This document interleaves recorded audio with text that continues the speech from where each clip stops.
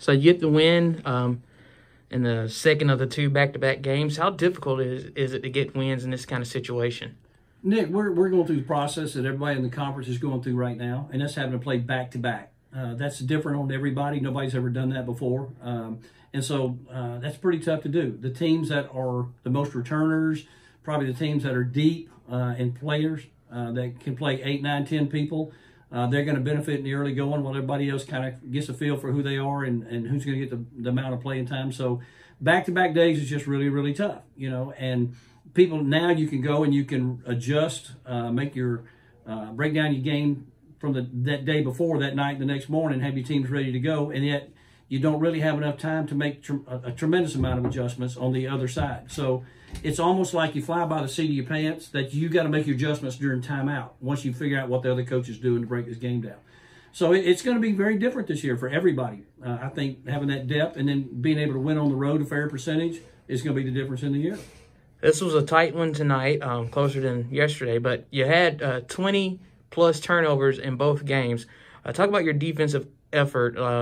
How good was that effort during this weekend?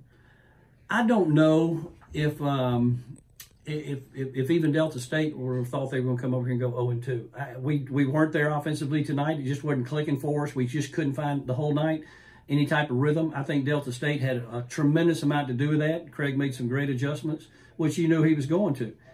But the defense, to hold somebody under 50 points, I think we held them to 54 last night. I think it's something like that, and then 47 or whatever it was tonight.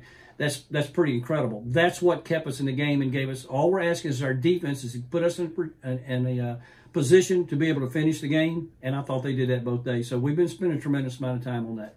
With Taja and Bria both in foul trouble tonight, how did you think your team responded to your better players not being on the court a lot? Well, that's what's even more remarkable. That defense, as we knew, because right now we feel like we're about 6 deep that can come in and give us just quality minutes. And so we knew that we were going to have to be able to rotate them in different positions, but play maybe a little bit more zone, do some things, and the type of defense that we're playing this year, kind of throwing different looks at people, trying to keep them on their heels a little bit, guessing what we're doing, would buy some time in case that did happen, because you got to admit, both of them are foul prone if you followed them through the year. So we had to make sure that we were prepared for that. Tonight we were very, very fortunate. Other people stood up, picked their game up. But at one point, I looked on the bench, we had 4 starters sitting out with 2 and 3 fouls. That in the first half I'm talking about. That's pretty incredible, especially Tasia being one of those. But to be able to put them back in and them not foul out says a lot about their maturity as they've come along each year. So I'm proud of them for that. Thank you, Coach. Thank you, Nick.